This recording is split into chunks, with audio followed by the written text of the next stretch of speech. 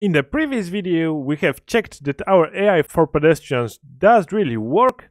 Now we have some small issues with the spawning of our pedestrians. So what we can do is quickly go to our roads and choose our road dead end, for example, and choose the marker, focus on it, slide to it. Make sure that we select, for example, Z axis to focus on Z axis, and let's raise our markers to be above the road. Let's go to our road straight and let's do the same.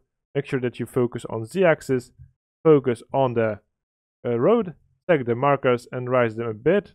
Those are raised correctly. Okay, curve, save the pedestrian again, choose one of X or Z axis. Make sure that you are in the orthographic view by clicking the icon underneath the axis choice tool, and we are going to select the markers and raise them a bit. Okay, good. And let's choose the 4-way, save, move them up. Okay, and 3-way, save it, and let's do this for those markers as well. Focus on the correct axis, raise those above. Okay, use the arrow underneath the hierarchy to save it, and this should be it. And now what we will need to do is we want to actually show the path that our pedestrian is traveling. We are going to click on the pedestrian and show its own path that it is traveling. Okay, so what we are going to do is create a new object in our hierarchy. Let's call it path visualizer. Okay, so we are going to add here a component. Let's find the line renderer, and this will be the component that will render our line. You can see it down in the corner somewhere. So this allows us to place 2 points. In the line renderer we have this points list. We can put 2 points and it draws us a line. So we want to set here the materials. So let's choose this icon in the materials list in the element 0, choose the material, and let's type default, and we should have default line. Now we can see that this is our default line. Above here we have the width, so let's click this space and let's type 0.1, and you should see that the line is thinner. Great. So now we have our line renderer ready. So we can set the point size to be 0 to make this line disappear, and we are going to trigger the line using the path visualizer script. So let's go to our scripts folder. Let's create new C# script and let's call it path visualizer. Okay, let's open the script up. Great. Let's delete everything from this script. We are not going to bother adding a new namespace. Let's create a line renderer. Great. Let's call it line renderer. We are going to store a reference to our AI agent.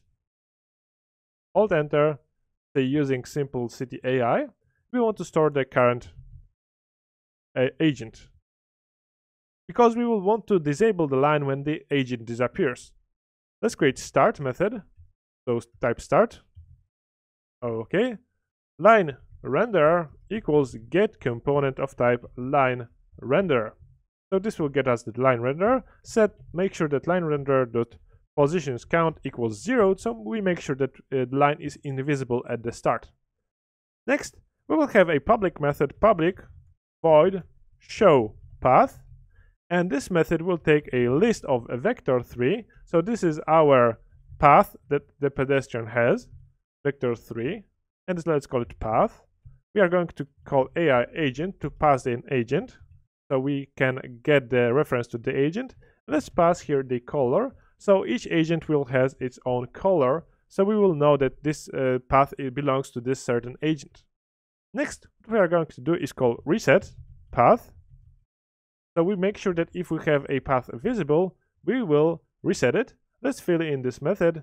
This will be simple. If our line renderer is not null, we are going to call line renderer dot position count equals 0.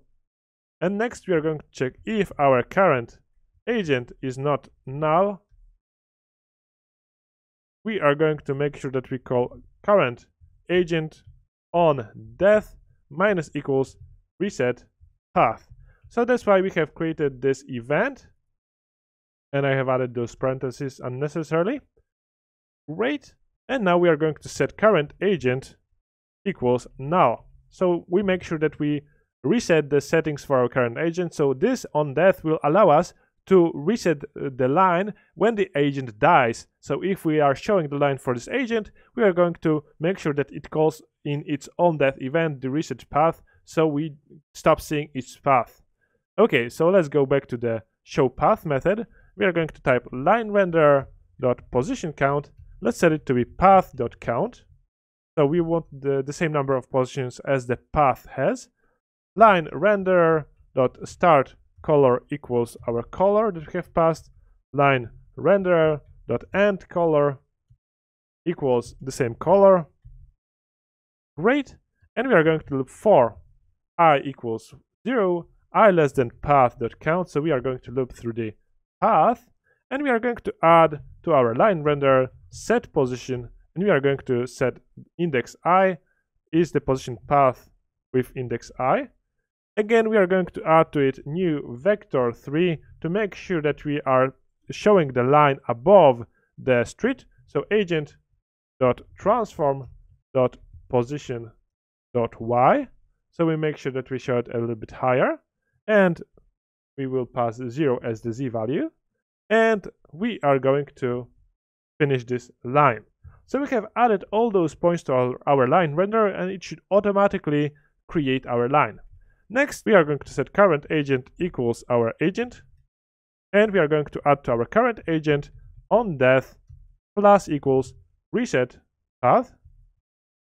So we make sure that we disable the path when our agent disappears. It is destroyed because it has reached its destination. Okay, let's save it. Now we will need to right click on the AI agent type and go to its definition, because we will need to make sure that it shows the path.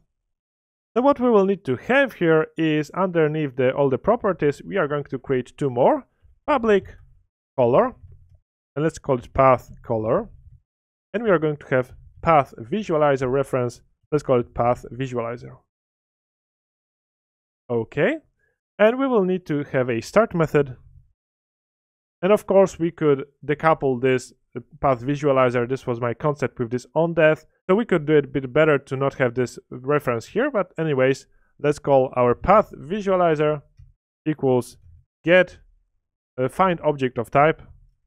And we are going to pass path visualizer script as the type that we are looking for. And make sure that you have this correct name for this parameter, for this variable. And we are going to call path color equals Unity engine dot random, and we can randomize the color, calling color HSV, and we are going to pass 0, 1F. So those are only the min-max hue, saturation, and the value. So 0, 1F and 0, F, 1F.